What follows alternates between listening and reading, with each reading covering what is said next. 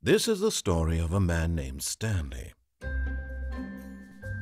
Stanley worked for a company in a big building where he was employee number 427.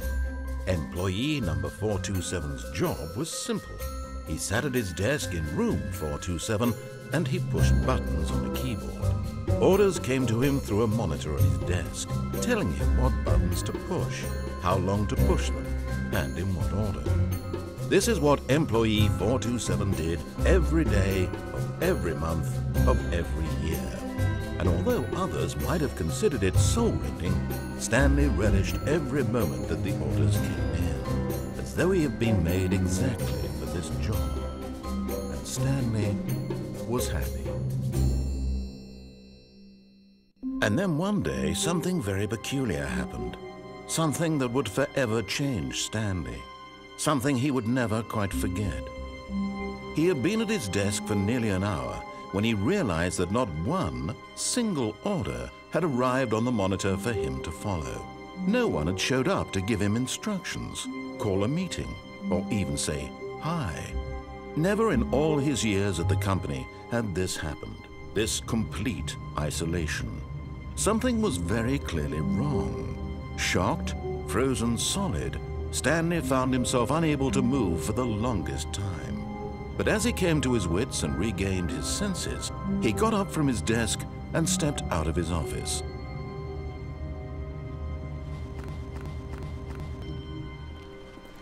All of his co-workers were gone. What could it mean? Stanley decided to go to the meeting room. Perhaps he had simply missed a memo.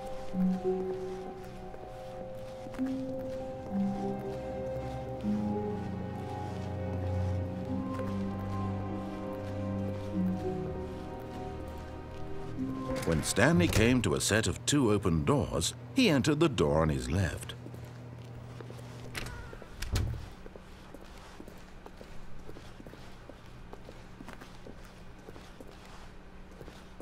Yet there was not a single person here either.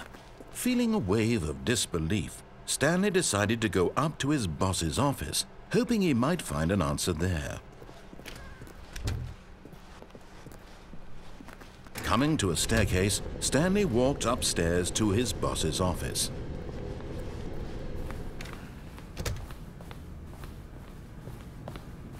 Stepping into his manager's office, Stanley was once again stunned to discover not an indication of any human life. Shocked, unraveled, Stanley wondered in disbelief who orchestrated this, what dark secret was being held from him. What he could not have known was that the keypad behind the boss's desk guarded the terrible truth that his boss had been keeping from him. And so the boss had assigned it an extra secret PIN number, 2845.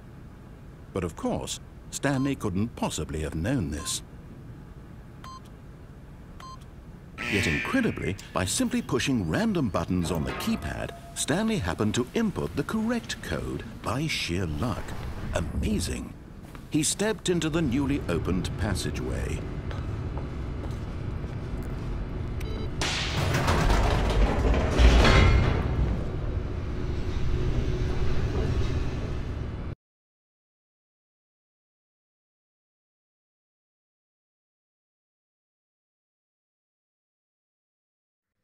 Descending deeper into the building, Stanley realized he felt a bit peculiar. It was a stirring of emotion in his chest, as though he felt more free to think for himself, to question the nature of his job. Why did he feel this now, when for years it had never occurred to him? This question would not go unanswered for long. Stanley walked straight ahead through the large door that read Mind Control Facility.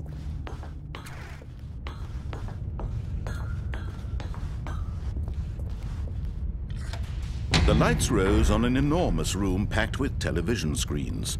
What horrible secret did this place hold? Stanley thought to himself. Did he have the strength to find out?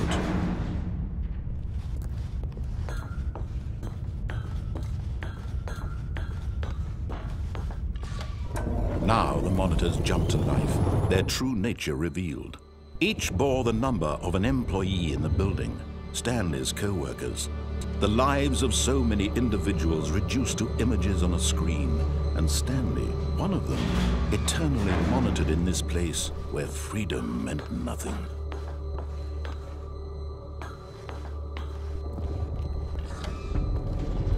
This mind control facility, it was too horrible to believe. It couldn't be true. Had Stanley really been under someone's control all this time? Was this the only reason he was happy with his boring job? That his emotions had been manipulated to accept it blindly? No, he refused to believe it. He couldn't accept it. His own life in someone else's control? Never! It was unthinkable, wasn't it? Was it even possible? Had he truly spent his entire life utterly blind to the world? But here was the proof, the heart of the operation. Controls labeled with emotions, happy or sad or content, walking, eating, working, all of it monitored and commanded from this very place. And as the cold reality of his past began to sink in, Stanley decided that this machinery would never again exert its terrible power over another human life.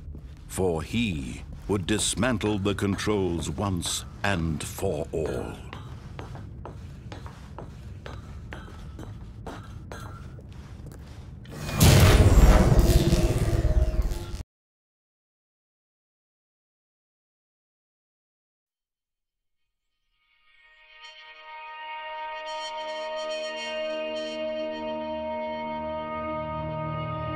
Blackness, and a rising chill of uncertainty. Was it over?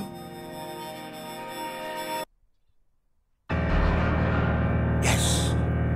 He had won! He had defeated the machine, unshackled himself from someone else's command. Freedom was mere moments away. And yet, even as the immense door slowly opened, Stanley reflected on how many puzzles still lay unsolved. Where had his co-workers gone? How had he been freed from the machine's grasp? What other mysteries did this strange building hold? But as sunlight streamed into the chamber, he realized none of this mattered to him, for it was not knowledge or even power that he had been seeking, but happiness. Perhaps his goal had not been to understand, but to let go. No longer would anyone tell him where to go, what to do, or how to feel. Whatever life he lives, it will be his. And that was all he needed to know. It was perhaps the only thing worth knowing. Stanley stepped through the open door. Stanley felt the cool breeze upon his skin, the feeling of liberation, the immense possibility of the new path before him. This was exactly the way, right now, that things were meant to happen. And Stanley was happy.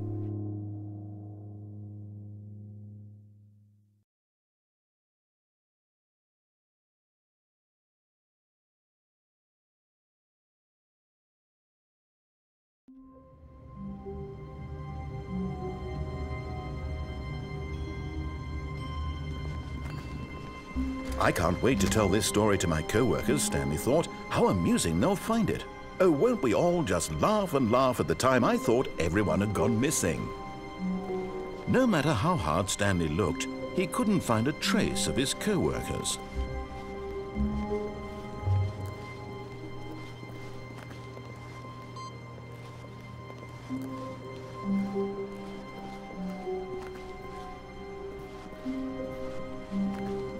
When Stanley came to a set of 2 open doors, he entered the door on his left. This was not the correct way to the meeting room, and Stanley knew it perfectly well. Perhaps he wanted to stop by the employee lounge first, just to admire it. Ah, yes, truly a room worth admiring. It had really been worth the detour after all, just to spend a few moments here in this immaculate, beautifully constructed room. Stanley simply stood here, drinking it all in.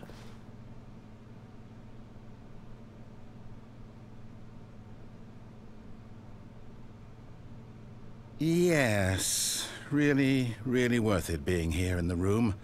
A room so utterly captivating that even though all your co-workers have mysteriously vanished, here you sit looking at these chairs and some paintings. Really worth it.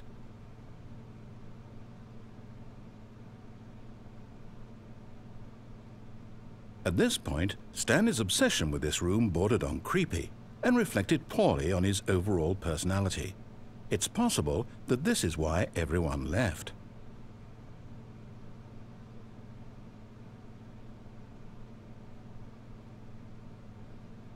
Stanley sat around waiting for more dialogue, but when a long time had passed and there was no more, he decided that the game was trying to send him a message.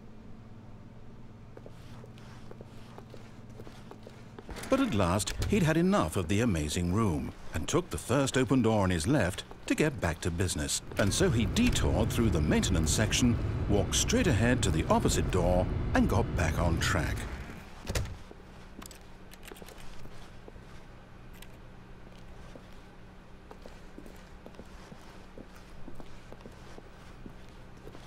Yet there was not a single person here either.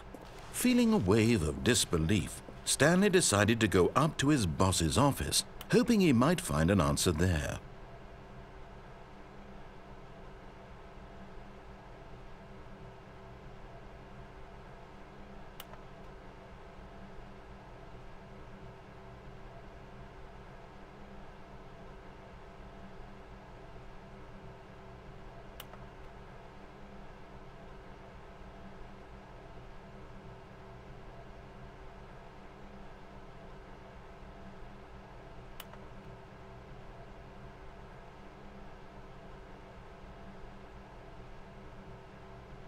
Stanley just stood there doing nothing at all. He seems to think I have nothing better to do with my time than to sit around and describe every fascinating little detail of his inability to do anything. This is why Stanley and I are on such good terms.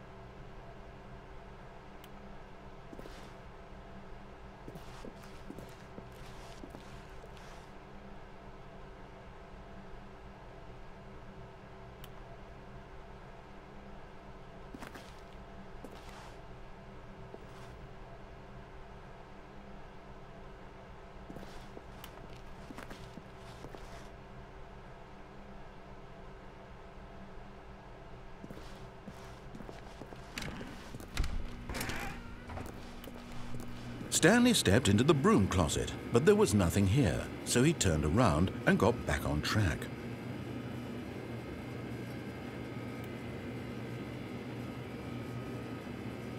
There was nothing here, no choice to make, no path to follow, just an empty broom closet.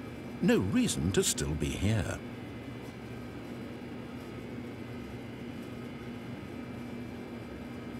It was baffling that Stanley was still just sitting in the broom closet. He wasn't even doing anything. At least if there was something to interact with, he'd be justified.